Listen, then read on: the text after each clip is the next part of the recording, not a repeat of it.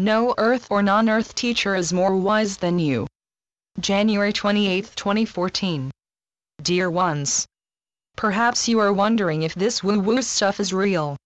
What if this transition is another 3D illusion to maintain your beingness within a certain parameter? Yet another way of keeping you in line.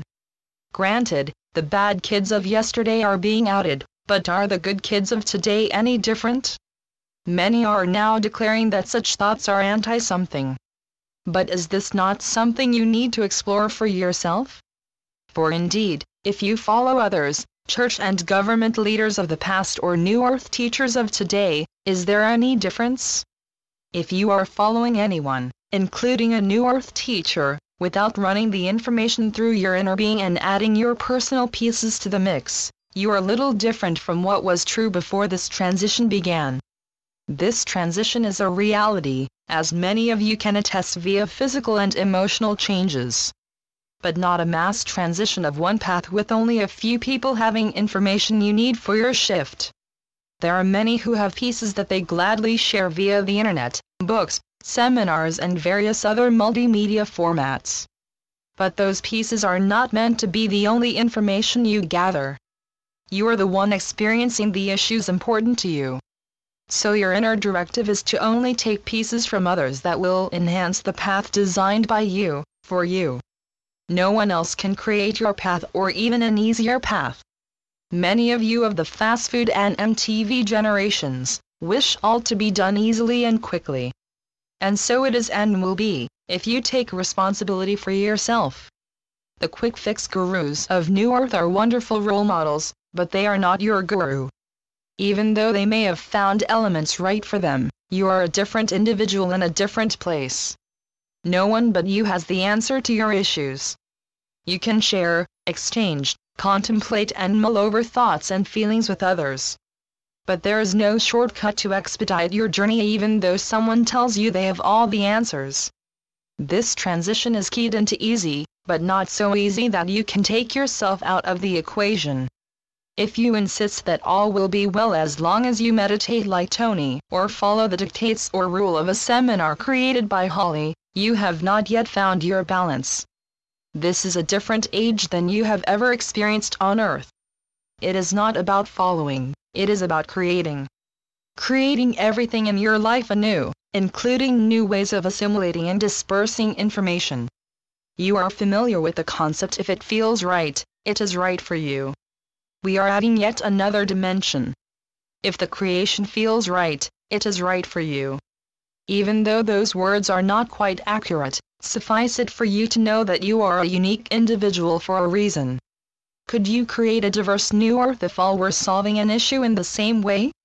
Which is little different from those old age authors who insist all women, Native Americans or whatever group think and act like this or that. This transition is one of great diversity so that all your children, grandchildren and great-grandchildren will be equally comfortable in New Earth. This New Earth is not about limitations, but extremely broad horizons. Such is only possible if you allow, demand, and create the life right for you. And perhaps doing so by taking pieces from others, and then reshaping those pieces into a life that is absolutely correct for you and you alone. This is not a cookie-cutter age. This is a free-flowing, free design, creation of the new you. Perhaps such thoughts frighten you. For how will you know you are creating a new free-flowing you? By the level of joy you feel. Following another's thoughts or dictates might feel right initially, but will wear on you eventually. The New Earth pieces now being shared are meant to be explored and reworked into the new you.